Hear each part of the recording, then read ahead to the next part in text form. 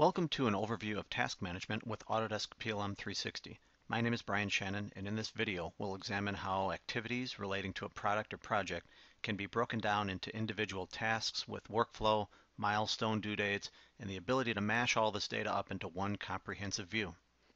So to start this video tutorial off right, let's go and actually take a look at where the tasks will wind up. Now we have a workspace dedicated just to them, but first we're going to take a look at the products workspace. Once inside of the products workspace, I've chosen one of the sample products that comes with it out of the cloud. And I'm going to click on the Project Management tab here, and it's called Tasks and Deliverables. Now while that opens and paints, you can see a list of all the tasks that are responsible for getting this product through PLM 360 and ultimately out the door, from concept all the way through requirements, development, and then pilot runs. Now the records that you see here, these are actually linked tasks. And a linked task, the benefit is, it inherits the milestone data which is on the task in another workspace inside of PLM 360.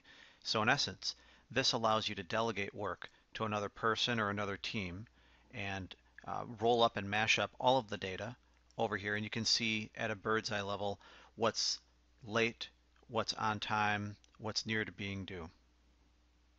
So let's go and build a task list for another new product that we have inside of our PLM 360 tenant.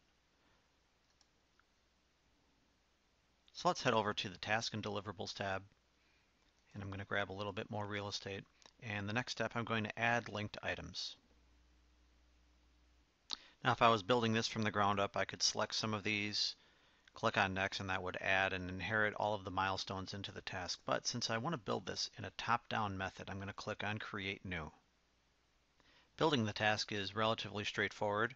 The mandatory fields for task creation are shown here. You have the title, what phase, a target due date, and then the series of approvers for that particular task. So I'll just plug in a few things here. The title, what phase this is covering, with the target due date, and then one of the approvers. Click on Save and Add or Save and New to keep going. And in this example, I'll add one more task just to stagger out the tasks and milestones. And we'll drop in a competitive market analysis that's 1 week out from the industrial design review. Click on Save and Add, and we'll add these to our project.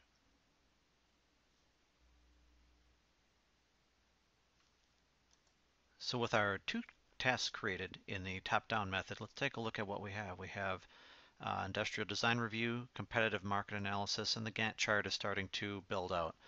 Now these each have a little bit of workflow and milestones attached to them. So let's go over into the tasks workspace just by clicking on this and go and look directly right at the task and make some adjustments.